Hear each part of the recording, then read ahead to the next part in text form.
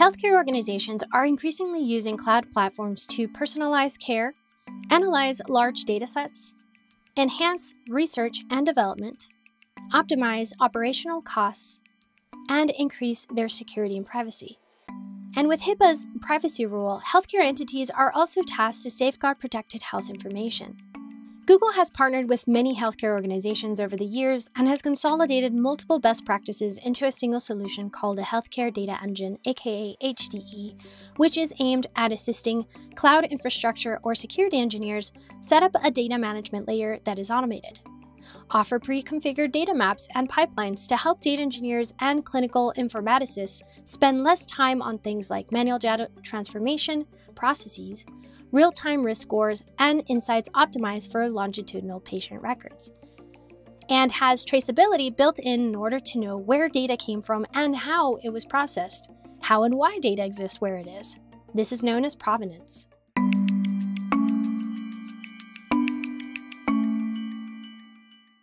Setting up your data environment and designing it for repeatable deployments in a highly regulated sector can be challenging.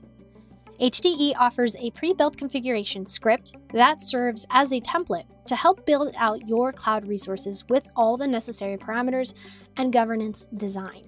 It uses a Terraform, which is a familiar open source way to define and provide data center infrastructure using a declarative configuration language. When projects are deployed successfully, the script will write a YAML file with all generated fields specified in the project's config using the generated fields path attribute.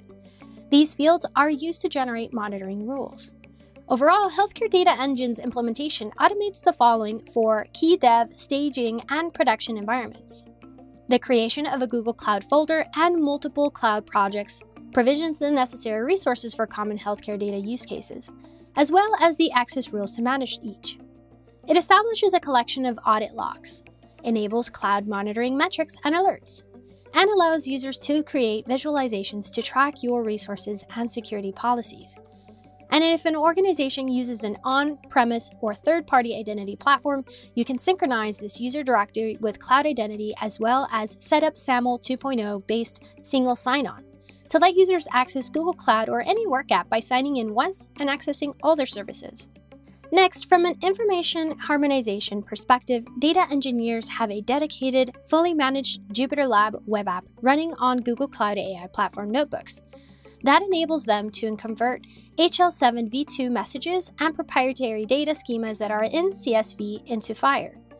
This notebook interface serves as an integrated development tool because it includes operations such as syntax highlighting, auto-completion of functions, version control, integration with Git and a code source repo, etc.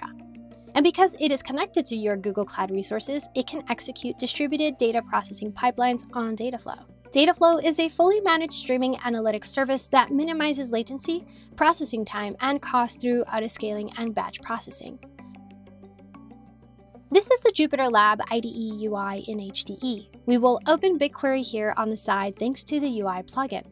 We now have a list of tables listed inside of a BigQuery dataset provisioned through the HDE process. These tables have been pre-ingested with raw CSV data. Let's take a look at them. Note that our goal is to convert this CSV patient data into a FHIR JSON resource. Next, let's look at our local file system. These are prepackaged sample mapping files. They are part of HDE's Jupyter Lab IDE. This one specifically converts CSV data to FHIR. Now let's visit Git to the Jupyter demo branch and open the following file. Now from this notebook, we will execute these commands in Python code, then we will run this pre-built magic command. When it's done, we visit the JSON that has been generated.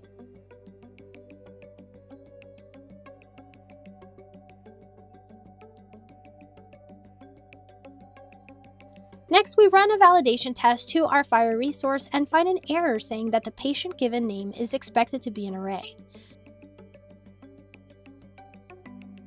So we will modify the code responsible for patient data by converting it to an array and rerun the magic command and reload the JSON.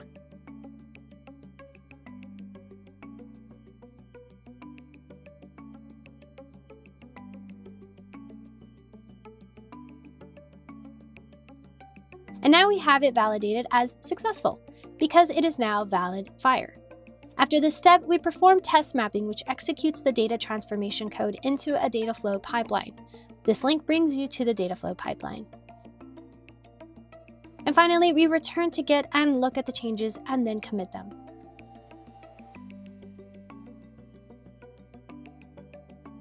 Data engineers also need traceability of how data is transformed and created. They need to debug data issues and understand which pipeline produced what data. This is commonly referred to as provenance. Provenance data gets written to Google Cloud Storage by the various pipelines for ingestion, harmonization, or reconciliation. A cron job using Cloud Scheduler runs a processing pipeline that takes this provenance data and writes it to an operational file store. Provenance links device to input and outputs, document references, and file resources. For example, let's figure out how a sample patient got created into the FHIR file store. By looking at the JSON, we see several attributes. An important one is the ID field, which can help us understand the provenance of the patient data. Let's visit the operational FHIR store and look at the provenance record by using the filterable lookup of the patient ID. As we locate it, we can investigate in the Elements tab the additional fields tied to that record. The provenance record combines the source information as well as the data of the pipeline that transformed the source into the target, as well as the target that created the source. For example, I can see there are 19 resources that were created in conjunction with the patient. Some are organizational, device, location, or message resources.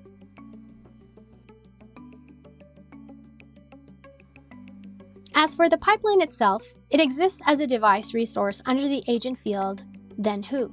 In order for me to figure out the message itself, which HL7v2 message was the source for the data, I can go to the entity, what field, and here I have a document reference that points to the HL7v2 message. Let me click into it and show you how it's structured. When I click Content Attachment URL, I have a pointer to the message in the HL7v2 store, and if I were to do a curl get request, I would retrieve the full message. And that is an overview of how provenance works in HDE. And there you have it, a quick summary on how you can enable infrastructure and data specialists via the Healthcare Data Engine, which is a predefined configuration to get you started with the necessary cloud infrastructure and data transformations with built-in auditability. To get started with some of the underlying technology that powers HDE, you will need to have a Google Cloud project. If you do not have one, I have included a link to a trial account with free credits in this video's description, along with other helpful resources. And community, if you found this episode helpful, please subscribe to the channel to get notifications of more healthcare episodes. Cheers!